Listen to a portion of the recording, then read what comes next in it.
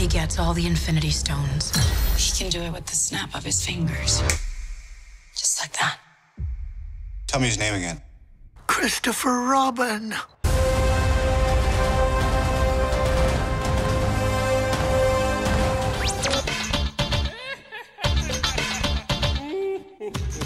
Copyright laws for long-established properties are one heck of a hypocritical mess, with Disney as the primary example of abusing their powers to extend their rights to an insane degree.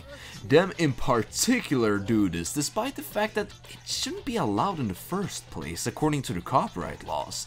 Personally, I think it is only fair and natural that media should eventually become public domain and not be held hostage by one single holder for an eternity. However, at long last, we're beginning to see some bigger properties actually become available for the public to freely use in creative works, with Steamboat Willie and Popeye being some huge ones coming up. And last year, the honey-loving stuffed bear entered the grasp of the people.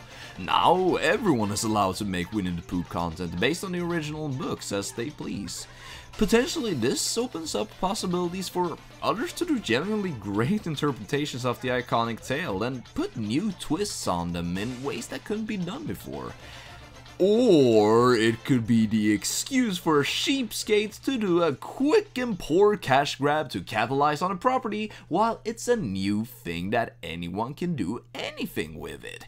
Case in point, we now have Winnie the Pooh Blood and Honey. It sure is one rushed out piece of garbage. In the story, we follow a group of forgettable girls that are on a vacation. Almost immediately after settling in a cabin in the 100-acre woods, they are pursued by none other than Pooh and Piglets that have become monstrous killers after Christopher Robin left them behind for college.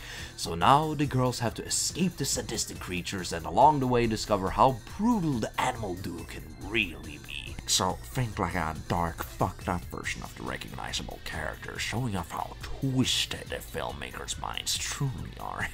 Everything points towards this being pushed out the door, and it is the most obvious in the film's overall incompetency and cheapness behind it. Pooh and Piglet are just two slow-walking guys with poorly made masks that don't even slightly attempt at being convincing. They don't have anything else for their costumes except for those masks, and even those look stupid and tend to sometimes slip up to reveal a bit of the actors. They do not talk at all, of course. You think they would attempt to hire voices for these guys? Come on, that would actually cost some money. So instead we just have them generically grunt, taking away the little chance of having a smidge of personality to this flick.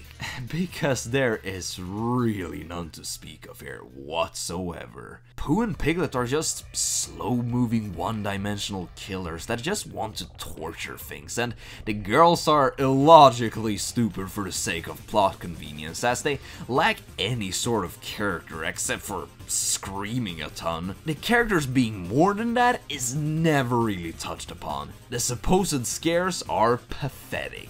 Just standing around while the monster slowly walks towards someone, or just agonizingly standing there, is not tension. It is meandering, and the movie does it constantly. When there is an attempt at a more action-heavy scene, it is so painfully slow and doesn't even compare to the robot escape sequence from SpongeBob. They desperately try to mask its tameness with intense camera shakes, obnoxious sound cues, or most of all, an abundance of mindless gore.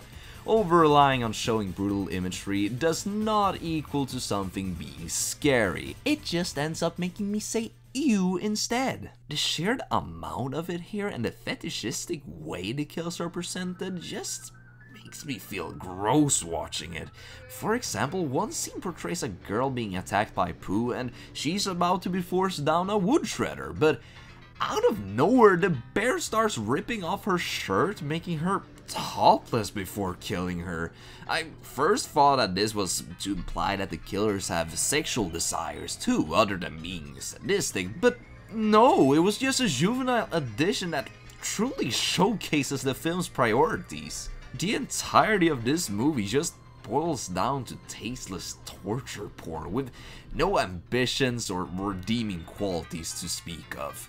If you just changed the names of these recognizable characters, there would be nothing here for people to watch. Blood and Honey, for having such a stupid and pandering idea, really has no self-awareness whatsoever and doesn't play at all with how ridiculously stupid its concept is. It is straight up a horrendous film with non-existent characters, bad editing, annoying music, no apparent understanding for the horror genre as a whole, a straight up disgusting fetish for its savage violence, a horribly slow pacing with an abrupt anticlimactic ending, and worst of all, it is so boring with barely any ironically enjoyable scenes inside. Sure, it can be kind of funny here and there to, for example, hear Christopher Robin scream and whine about how Winnie the Pooh and Piglet murder his wife, but the novelty wears off quickly. The directors really bank on its concept, and it is clearly a film made to cash in on the novelty of